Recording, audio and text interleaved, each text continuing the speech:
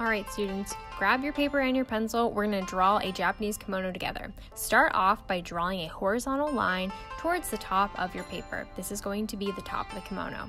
Next, draw 2 lines, vertical lines, down on the side. These are going to be the outside parts of your sleeve.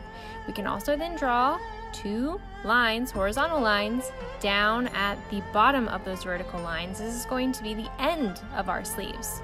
Next, draw once again vertical lines that go up towards the top but don't touch all the way, because these are going to be the inside parts of our sleeve. Nice.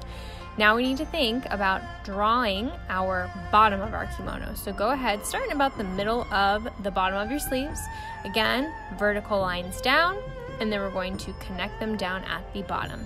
Fabulous. We now have the basic shape of our kimono. Now between our sleeves and in the middle of our kimono, we're going to want to draw the obi. The obi is the belt. You're just going to draw horizontal lines. Now you could add some little extra elements, like I'm going to do double lines. So I'll have 4 horizontal lines in total, but you could maybe choose that you'll want to put a design or some sort of line pattern within yours. Let's talk about our kimonos and where the fabric overlaps. What we're going to do is up here at the top, we're going to create a diagonal line that goes again from the top of the kimono down to the obi and about the middle of the obi. Then we're going to draw a vertical line down that lines up with where we ended with that diagonal line. Then we're going to come back up to the top, and we're going to create another diagonal line that's going to cross in to the other diagonal line. Now I'm going to show you a couple extra things. Again, we can add some additional lines that run parallel with what we just made for our overlapping fabric, as you can see I'm doing here, as well as I'm going to add some horizontal lines down at the end of my sleeves just to give some additional value too.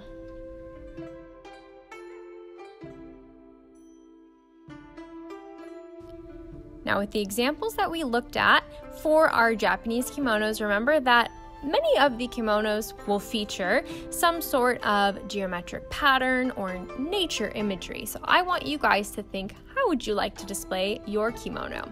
Now maybe you want a pattern that is the same all over from the top to the bottom, or perhaps you have a different pattern that's at the top than a different one down at the bottom.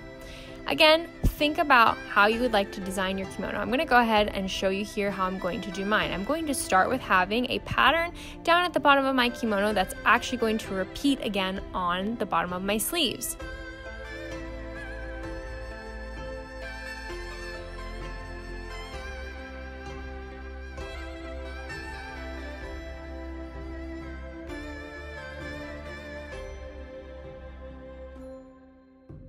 Next, I'm going to add some imagery that I saw from our slides, including a little mountain, and then right above it, I'm going to add some Japanese cherry blossoms.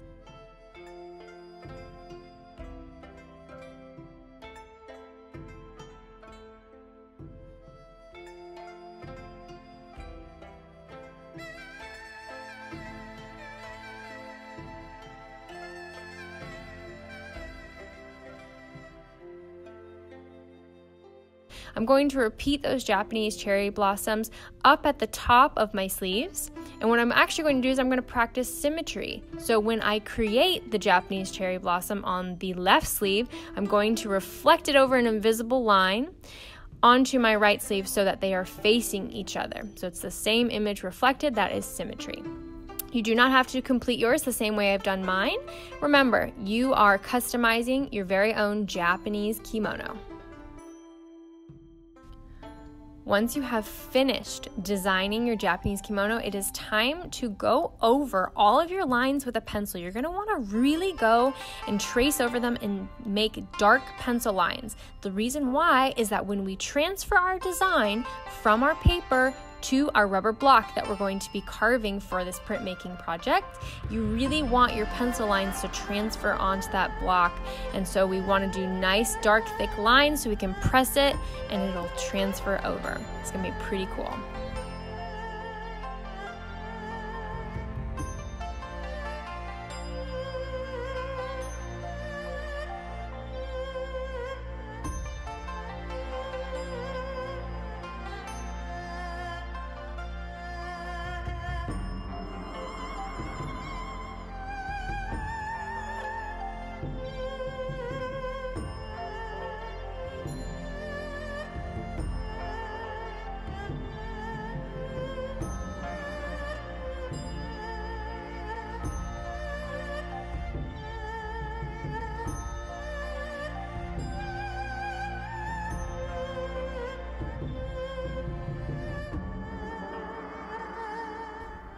Okay, artists, so you can see I've gone over all of my lines here, and now what I'm going to do is I'm going to take my rubber block. I'm going to go on the smooth side, not the texture side, the smooth side.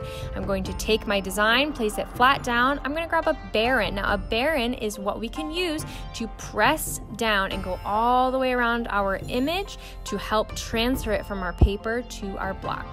Now, pulling away my paper from my block, I can see that it picked up most of my lines, but there's definitely a few it didn't quite pick up. So what I could always do is just grab a pen and I could go over and just pick up those areas it didn't quite get, or I could just take the time to go over my full design once again with a pen to really accentuate my pencil lines. We really want those to stand out. That'll help me when I'm carving. So that's what I'm going to do here.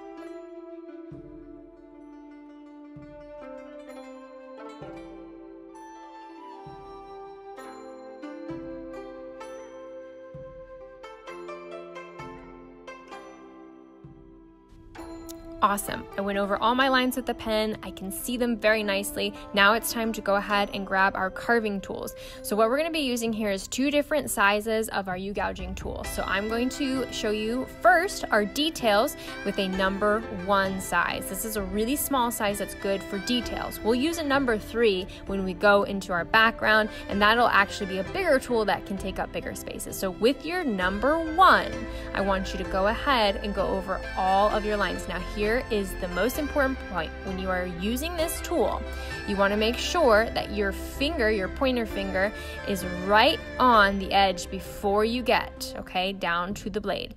And you're going to want to push away from you. You never want to cut towards yourself.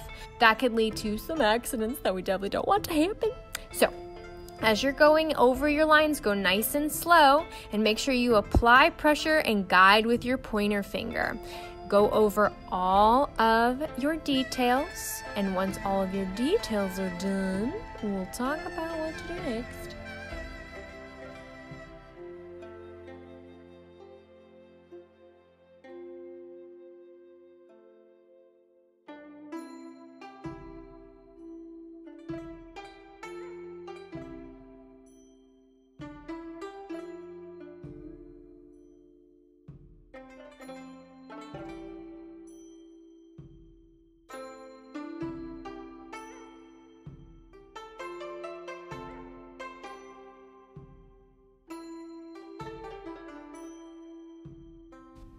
Remember to take your time as you are going through and you're carving away at your lines. You don't want to rush too fast because then you could potentially mess up your lines, maybe carve a little bit too much out. So remember, slow and steady. Now friends, I'm going to go ahead.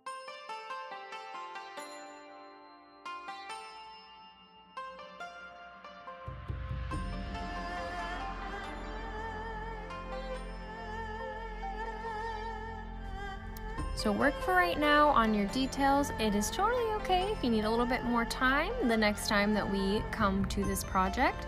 We'll also talk about our background next time and using our number 3. But for now, I'll see you next time.